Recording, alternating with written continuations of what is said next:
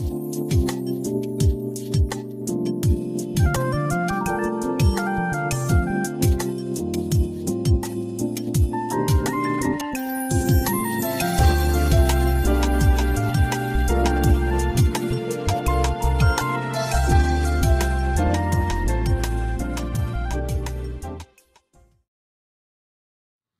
morning and welcome to Unspoken. We have entered a brand new year.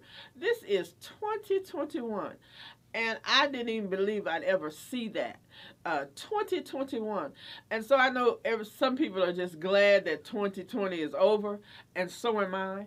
It was so filled with uncertainty, and it was filled with a lot of disasters and a lot of political stuff, and just a lot of things was just packed into that year. But this is 2021.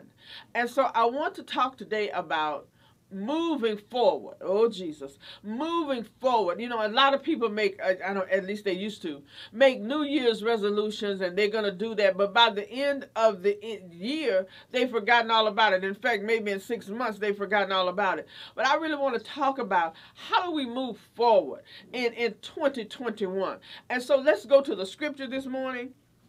And we're going to look at a familiar passage of scripture. And it is in Exodus chapter 2, verse 23. And the word of the Lord says this: Now it happened in the process of time that the king of Egypt died. Then the children of Israel groaned because of the bondage, and they cried out, and their cry came up to God because of their bondage. Look, listen. They cried out. They cried out. And in ancient Near East culture, when you cry out, when you cry out to the Lord, when you cry out to anybody in general, it means that it means that the person that hears your cry has to do something about it. In other words, they cannot just leave you, hallelujah, alone. They must do something about it. And this is a phrase that is often used in the Psalms.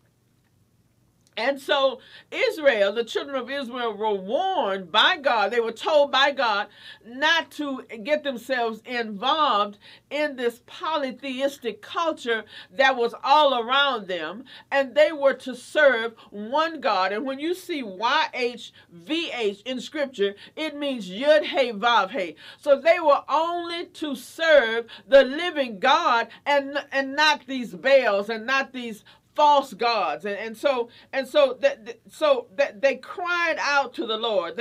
And he responded. Listen to this. Bear with me this morning. Listen to verse 23.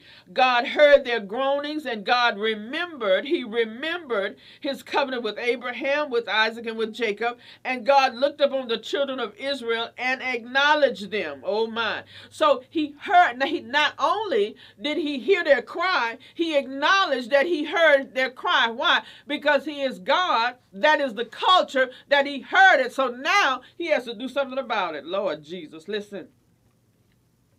Exodus chapter 3, verse 7. And the Lord said, I have surely seen the oppression of my people that are in Egypt, and have heard their cry because of their taskmasters. For I know, listen, for I know their sorrow.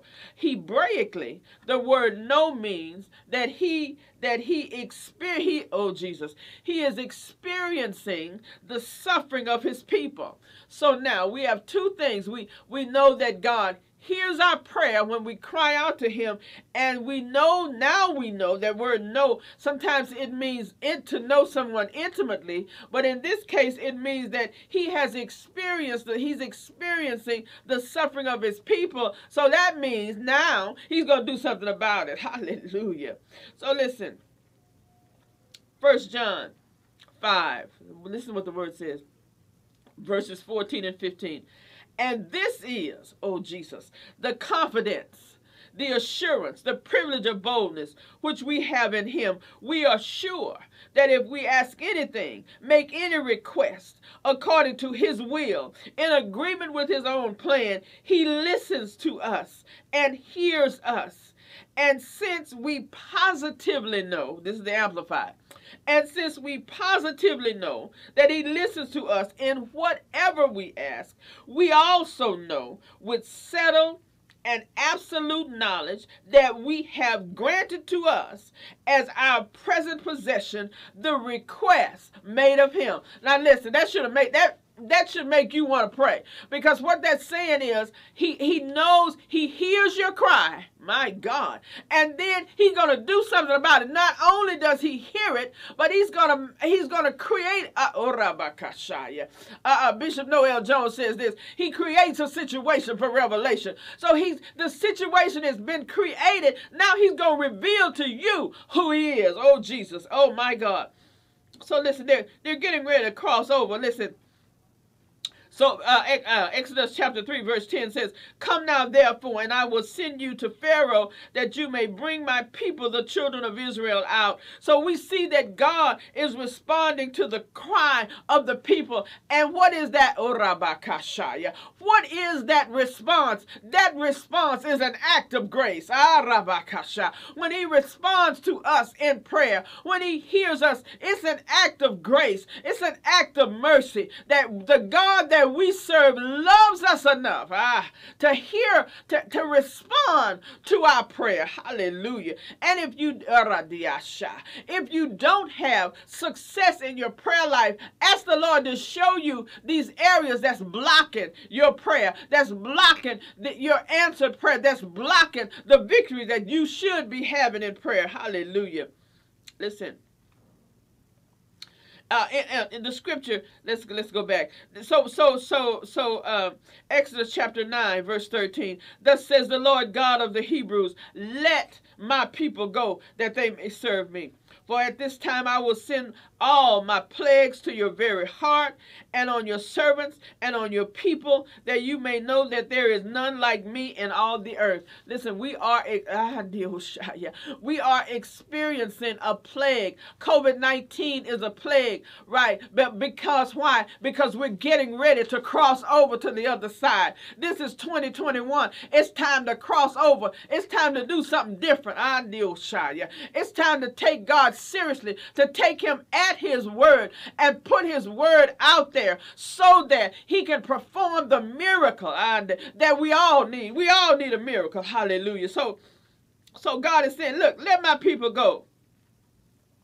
And so by asking Pharaoh, it was God's plan to shame him. So him in the nation. So listen, God is saying every nation is shut down. Everybody is shutting down from COVID. God is saying, I am God. Oh, hallelujah. You better hear. You gotta hear in the spirit what's going on. He's saying, I am God. And that same God, Rebekah, is saying to us in 2021, let's cross over. Let's cross over into blessing. Let's cross over into fruitfulness. Let's cross over into the glory that I have promised you. Let's cross over into the miracles that I can do through you. I just need a willing vessel. Hallelujah. That's so that we can cross over and show the world that we serve a risen Savior. Hallelujah.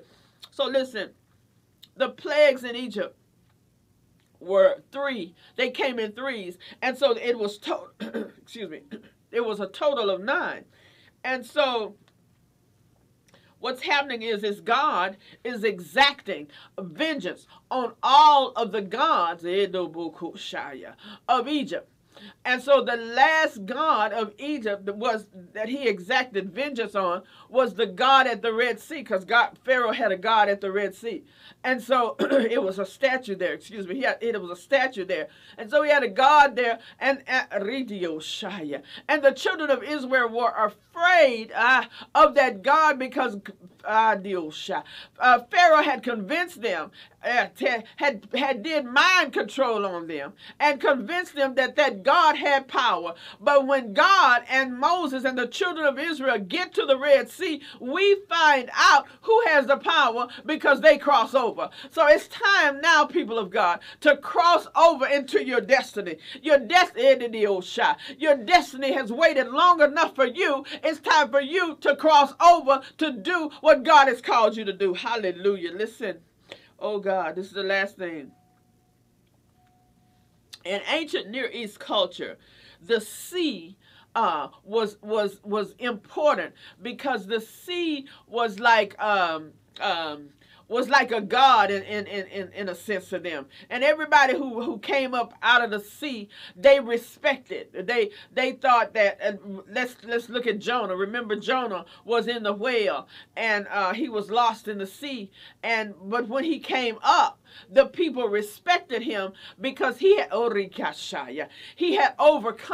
the sea, and he had overcome the judgment, right? So when the children of Israel crossed over into the promised land, when they crossed over the Red Sea, when they came right down through the middle of the Red Sea, listen, they were saying that this is the God.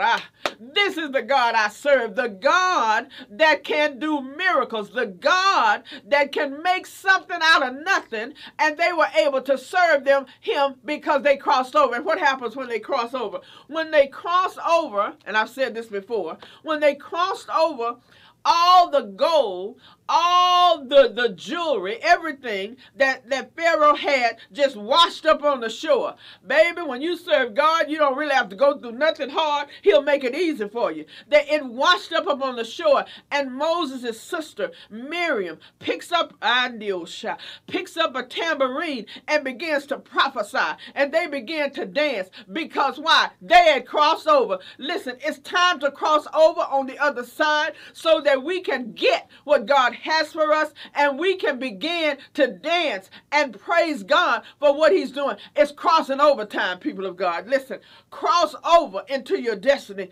Don't be denied in 2021. Ask God, what is holding me back? I want to walk in what you have called me to walk in this year. If you don't do it now, you never will do it. Listen, I bless you. I love you. Cross over. Listen, cross over into your destiny. Subscribe to us, like us. Shalom, shalom.